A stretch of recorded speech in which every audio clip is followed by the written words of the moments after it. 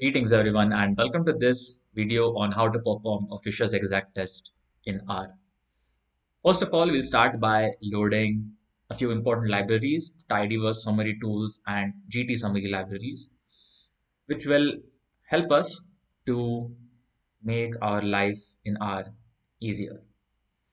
For the purposes of this tutorial, I'll be using the exact same data set as what we used in the chi-square test, the dancing cats dataset, whether a cat learned to dance after giving a specific type of training, whether they were either given food as a reward or affection as a reward, and what effect that had on their ability to learn to dance.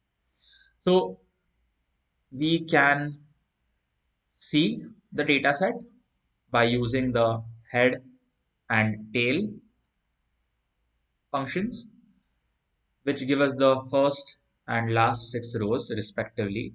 So we can see that the training column includes food as a reward or affection as a reward, what they were given after training, and whether the cat learned to dance or not, denoted by the last column. We would like to get some summary statistics, some exploratory data analysis. You can do that using the df summary function from the summary tools package, and we'll store the results in an object SUMM so that we can actually call upon this object using the view function also included in the summary tools package to get beautiful summary data analysis. So first of all, we'll check if there are any missing values. There aren't any missing values. That's great. Now we see that 76 cats or 38% have learned to dance. And what type of training were they given? What type of reward were they given? 38 cats or 19% were given food as a reward, and 162 cats were given affection as a reward, probably pets. And to get nice cross table, we can either run a simple table function with your variables of interest written space by a comma, and we can get our contingency table, 2 by 2 contingency table. But the GT summary package allows us to create publication ready tables. And why not use that? Because those are aesthetically pleasing. And we can also get percentages very easily just using the percent argument inside this function. TBL underscore cross is the function for cross tabs. And we can specify in the row what we want and column which variable we want. So right off the bat, we can see that cats who were given food as a reward, 74% learned to dance, whereas only 30% of cats learn to dance when they were given affection as a reward. So we can see that cats want food and not affection, and they'll do anything for you. So we want to test this hypothesis that cats who are given food as a reward are more likely to dance. We want to test whether the type of training or whether the type of reward given had an effect on the cat's ability to learn to dance.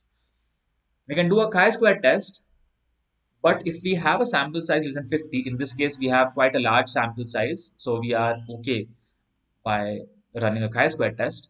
But supposing we had a small sample size, suppose we had only 50 cats, or a small sample size, or the values in any of these cells was less than 5, then we would have had to run a Fisher's exact test.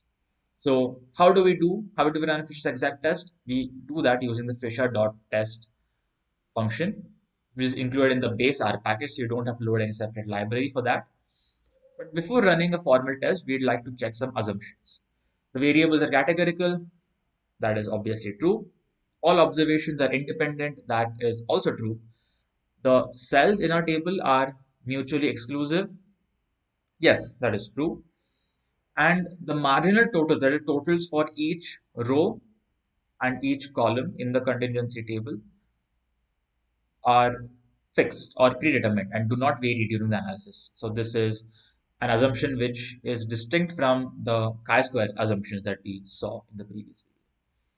So we'll run our Fisher's exact test. We'll get a p-value, and the p-value is highly statistically significant. It is less than 0.001. And we also get an odds ratio. So cats who were given food as a reward were 6.5 times more likely to dance than cats who were not given or who were given affection as a reward. And these are our confidence intervals. We can visualize these test results using a mosaic plot function, and this is great because we can see the magnitude of percentages. So we can see that cats who were given food as a reward, a higher percentage of cats learn to dance, as is evident by this tall column.